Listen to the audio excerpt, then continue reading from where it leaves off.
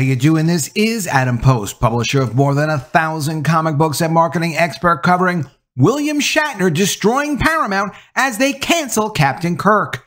Let's get into the story. Before we do, please be sure you are subscribed to the channel.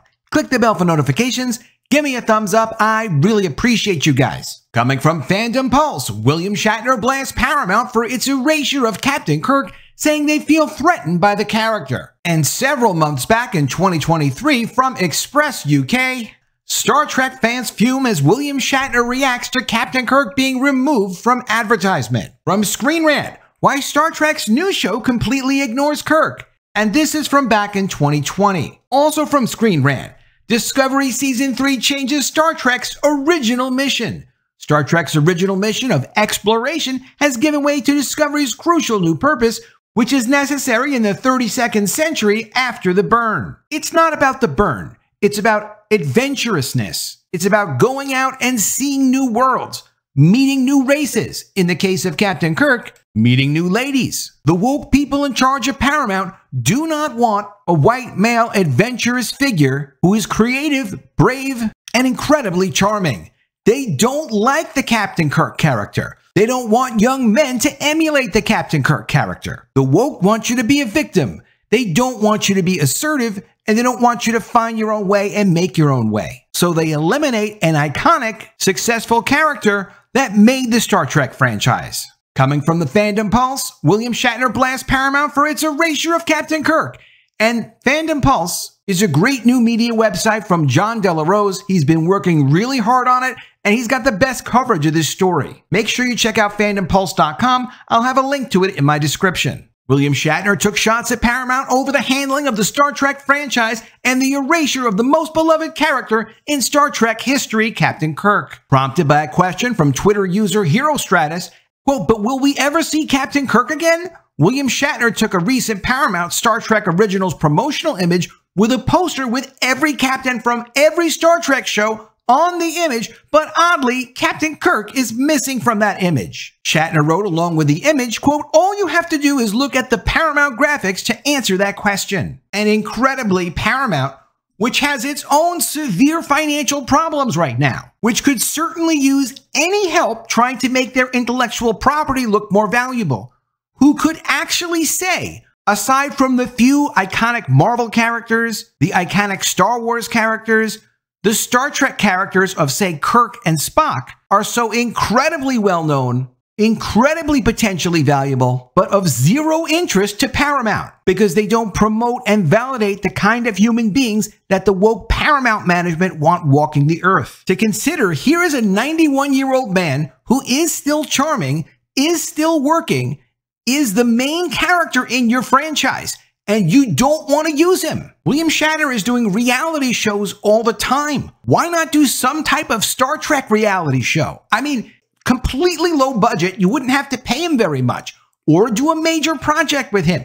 Do something with him. You're just waiting for him to die?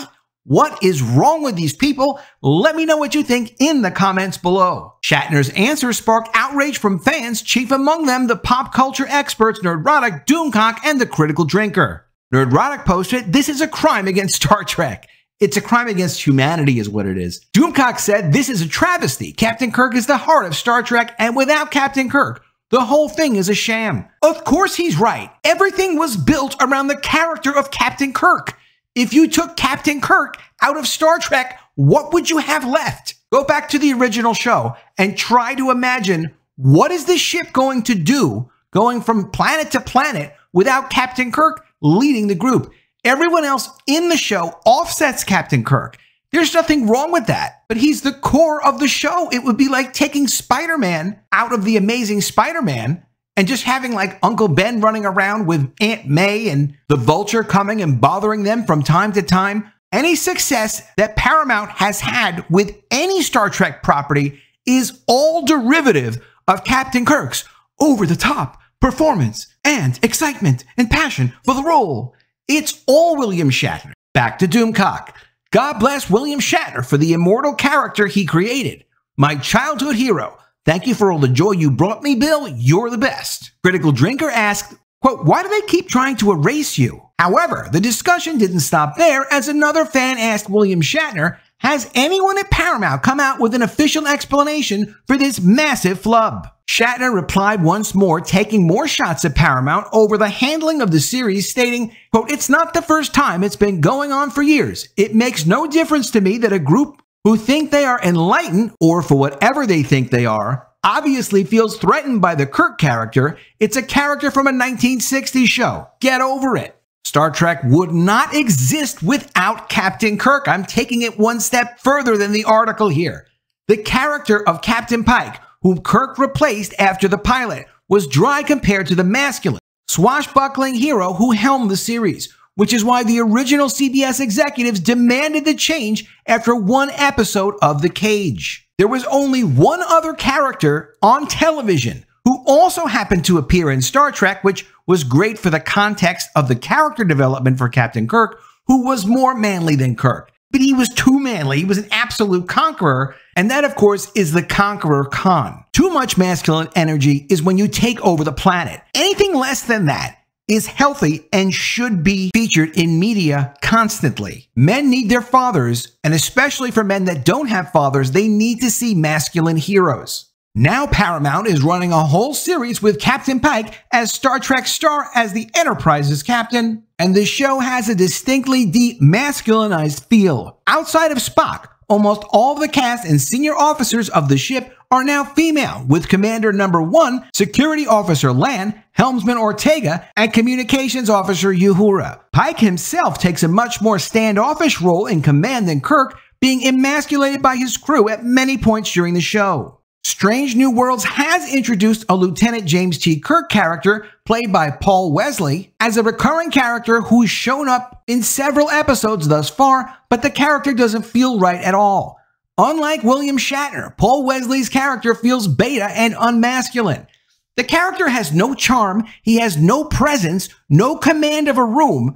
To say that that's supposed to be Captain Kirk is to say they just planned on getting rid of the character entirely. If the character is not going to have any command of situations and really have a presence, there's no point in using the character at all. That means you're ruining the character and eliminating the character. Wesley confirmed he had orders not to replicate the iconic Captain Kirk character played by William Shatner in an interview, stating the executives told him, "Please just do your own thing." Literally? Please just do your own thing?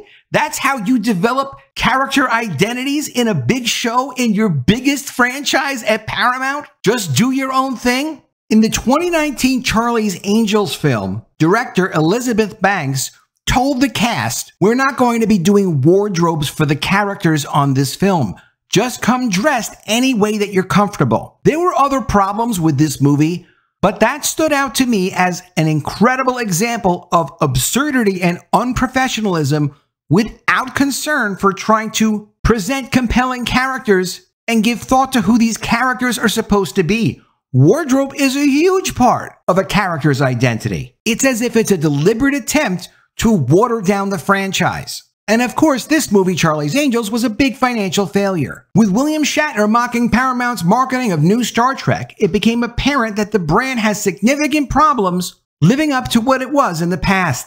Fans are noticing too, with one user posting a fixed version of the Paramount marketing giving Captain Kirk the space he deserves on the poster. And there he is at the top in the center of the poster. All of these Star Trek captains, all of these Star Trek properties are derivative of Captain Kirk and what William Shatner brought to the role. Dozens of fans tweeted similar images stating that William Shatner's Captain Kirk is Star Trek. Without him, the brand has nothing. Let me know what you think of all this in the comments below. Always love to see your ideas. Please be sure you are subscribed to the channel. Click the bell for notifications, give me a thumbs up, and I'll see you again soon with another video. And if I don't see you, I will miss you.